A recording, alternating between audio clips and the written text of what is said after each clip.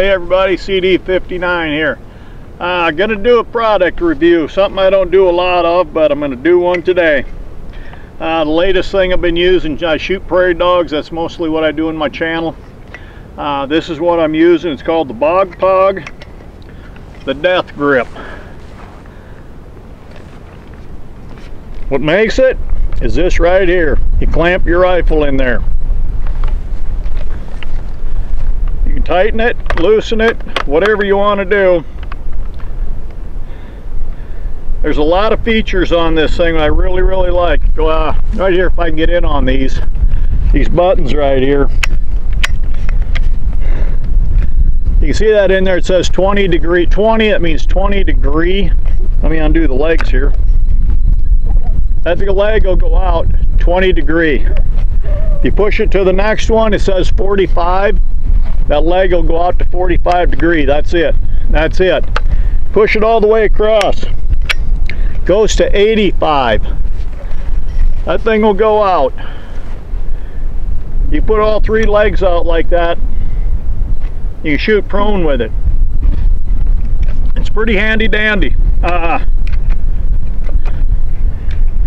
3-section legs. I'm not exactly sure of the height by numbers, but you can use it standing up.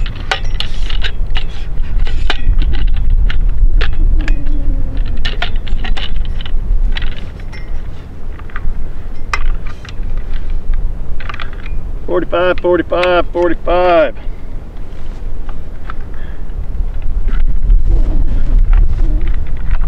That's 45 all the way around. You'd probably use it on the 20 to make more sense in a standing position. Or you leave them on 45 and you put them wherever the hell you want them.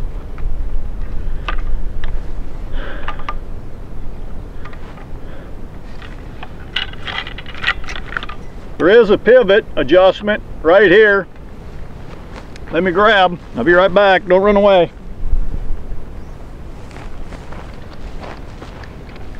The way I set this up, I always shoot it on the ground. I'm not ever shooting from the standing. Let me open that up.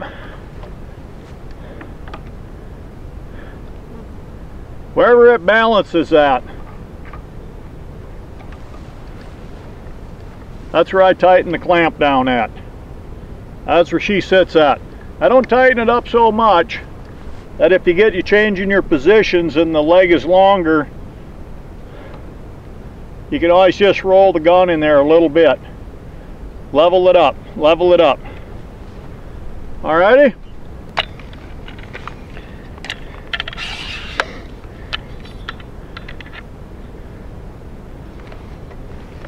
I got it upside down and showing you here. The legs, if you're on some kind of, I don't know, maybe you're using it for a camera and you're in a high school auditorium taking pictures of high schoolers at graduation. Out here where I'm at, screw that baby down, you got a steel point. Yeah, somebody was thinking when they put this together. Okay, when I'm on the ground shooting, I put them into 45 degree. That gets me down where I'm at, sitting on the ground. I'll also have a camera sitting right here on a tripod. Have all my other stuff here, pair of binoculars, ammo, rangefinder. Not a whole lot of moving around. Like I say, I got them steel studs in there. They will stay where you put them. If you're shooting, say, uphill on a dog town, uphill on whatever you're at, if you want to raise or get the butt of the gun into your shoulder, you can just, by pulling your back front leg, you raise everything up. Or you can set it down. You can pivot. You want to keep it somewhat level if you're going to do a lot of pivoting. Otherwise your gun will obviously, we're way out of rack. See how crooked the gun is now? So it works really good. It's pretty steady. It's pretty solid.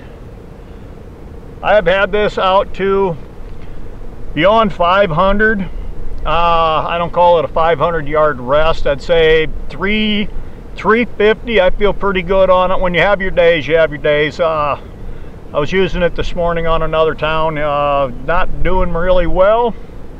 Come over here today, I was doing some 350 to 500. I was packing them right in there. Anyway, that is the Dead Shot. Not the Dead Shot. Dead Shot is Caldwell.